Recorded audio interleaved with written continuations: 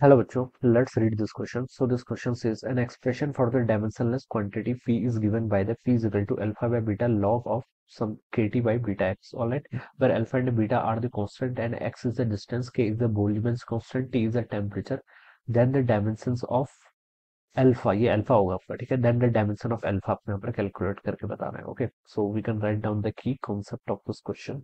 इस क्वेश्चन का बच्चों की कॉन्सेप्ट, अब यहाँ पर डायमेंशन एनालिसिस का सॉल्व यूज करेंगे। किसका? Dimension analysis will be the key concept of this question, alright. Dimension analysis, ये आपका अल्फा है, ठीक है। डायमेंशन एनालिसिस का यूज करेंगे हम इस क्वेश्चन को सॉल्व करने के लिए। देखिए आपको एक्सप्रेशन के गिवन कर रखा है, एक्सप्रेशन है P is equal to alpha by beta times आपका लॉग बेस नेचुरल है के टी। तो यहाँ पर आपका टेम्परेचर स्मॉल टी से रिप्रेजेंट किया हुआ, लेकिन बोल दिया तो इट्स ओके, ठीक है। ये आपको एक्सप्रेशन गिवन कर रखा है। अब ये बोल रखा है कि जो पी है ये एक डायमेंशनलेस क्वांटिटी, डायमेंशनलेस क्वांटिटी देखिए लॉगरिथमिक, ये लॉग की जो टर्म होती है जिसमें भी आपके लॉग फंक्शन होते हैं, ट्रिग्नोमेट्रिक फंक्शन होते हैं, ये सारे आपके डायमेंशनलेस फंक्शन होंगे, ठीक है। अल्फा और बीटा आपके कुछ कांस्टेंट है, ठीक है। तो मैं बता सकता हूँ पी डायमेंशनलेस है, लेफ्ट साइड तो राइट साइड भी डायमेंशनलेस होनी चाहिए। इसका मतलब अल्फा बाय बीटा भी क्या होगा? डायमेंशनलेस होगा।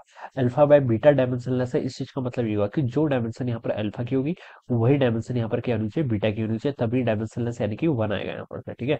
तो इतना हम यहाँ पर से ऐसे बता सकते हैं। और ये जो लॉग वाला फैक्टर है, ट्रिग्नोमेट्रिक फंक्शन होते हैं, लॉगरिथमिक फंक्शन होते हैं, all they are all are dimensionless, ठीक है। इनका आर्गुमेंट की जो डायमेंशन होगी ये भी क्या होती है? आपकी डायमेंशनलेस होते हैं, ठीक है। तो यहाँ पर से देखिए जो लॉग का आर्गुमेंट है के T by beta x, this is also dimensionless. Dimensionless quantity को हम इज इक्वल टू वन लिख सकते हैं। क्या लिख सकते हैं? डायमेंशनलेस है तो हम इसको वन के इक्वल पुट कर सकते हैं, ऑलराइट।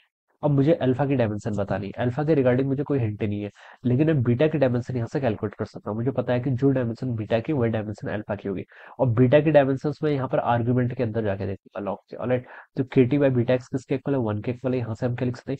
के टी देखिए क्या है, के आपका बोल्ट्जमैन कांस्टेंट है, टी क्या है यहाँ पर आपका टेम्परेचर। तो इसकी डायमेंशन तो एनर्जी की होती है, एनर्जी हमें पता है ना, ऐसे लिखते हैं एनर्जी, कैसे लिखते हैं?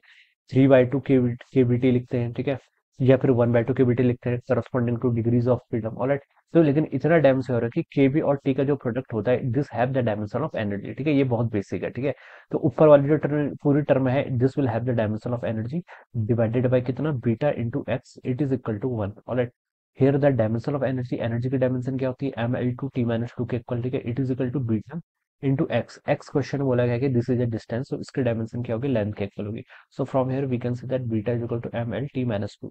This is the dimension of beta. ये किसकी डायमेंशन होगी? बीटा की। जो डायमेंशन बीटा की है वही डायमेंशन क्या होगी? अल्फा की होगी। तो इसको अगर मैं ऑप्शन से मैच करूँ तो सी ऑप्शन से मैच कर रहा है, so we can say that option C would be the right answer of this question, alright. So I hope you all understood this concept. All the best and thank you so much.